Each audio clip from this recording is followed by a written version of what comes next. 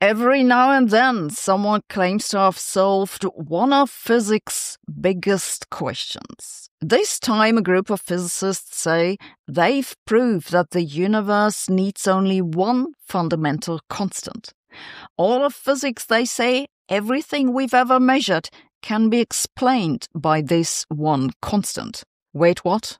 And what is this constant? Let's have a look. In the International System of Units, there are 7 base units: second, meter, kilogram, ampere, Kelvin, mole, and candela. Pretty much everyone agrees that the latter 4 are strictly speaking unnecessary. They can be calculated from the first 3. We just use them for historical reasons. The remaining 3, second, meter, and kilogram, can be expressed by 3 fundamental constants: the speed of light, Planck's constant, and some measure of time, for which we currently use the frequency of a transition line of cesium atoms. The logic is this: from the cesium atom, you get a measure of time. Once you have time, you can use the speed of light to measure distances, and then Planck's constant to measure masses and energies.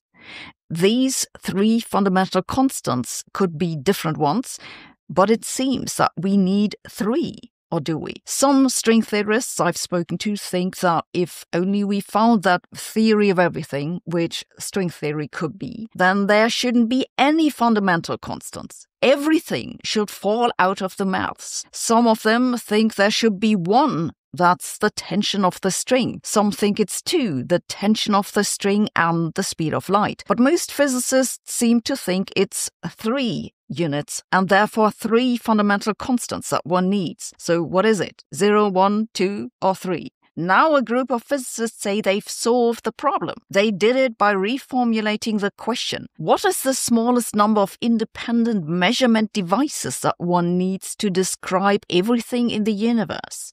Their answer is just 1, a clock. If you have a clock, they show, then you can also measure distances and masses without needing any other constants of nature. To measure distances, they use a clever construction originally suggested by Bill Unruh, the 3-clock experiment.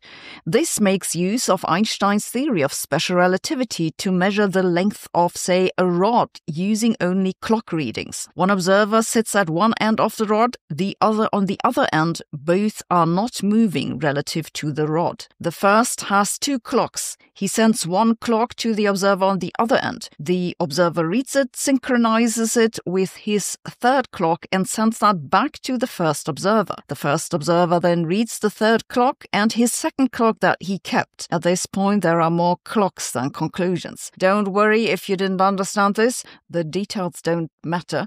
The point is that in the end, you have 3 time readings, and you can use this equation to measure the length of the rod.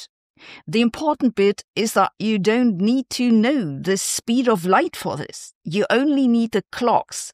You use time to measure distances with your time unit. Concretely, you could then say, for example, the length of this rod is 5 billion times the inverse of that cesium transition frequency.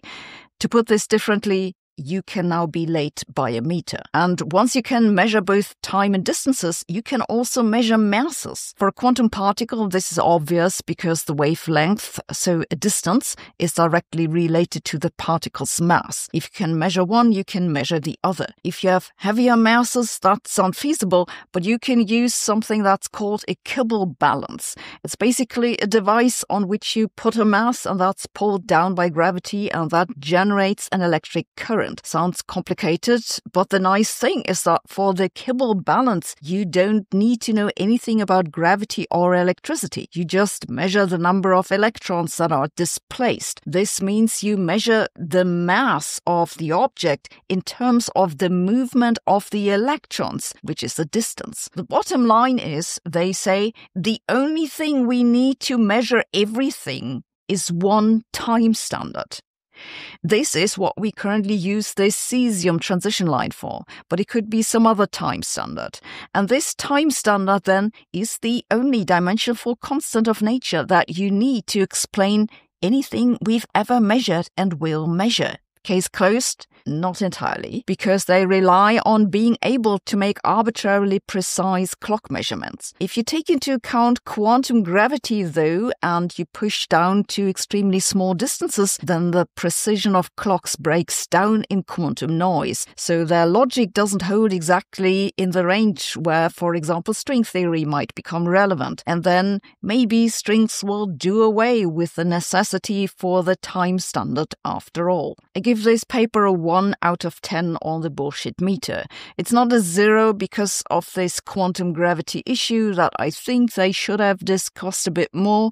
Still, I think that this is a really interesting contribution to a very fundamental question. So next time someone tells you they don't have time, remind them that's all there is. I'm not the trusting kind. I don't like it if companies keep track of my whereabouts and God knows what else. That's why I use NordVPN. NordVPN is an app that makes your internet connection ultra secure. You install it on your phone or laptop and use it to create a safe connection. With NordVPN, no one can spy on your data or track your whereabouts, and it also comes with a threat protection that keeps you safe from malware, trackers, and malicious ads. It doesn't just protect your privacy, it also makes your life easier. You know how some content is blocked for users in certain locations? For example, if you're in Europe, a lot of pages in the United States have become inaccessible in recent years because they don't comply with European privacy regulations. That can get really annoying. But well, NordVPN has more than 5,000 servers all over the world. Just pick a server in the United States. Problem solved. You can make use of my special offer if you use the link nordvpn.com/Sabine or the coupon code Sabine. Thanks for watching. See you tomorrow.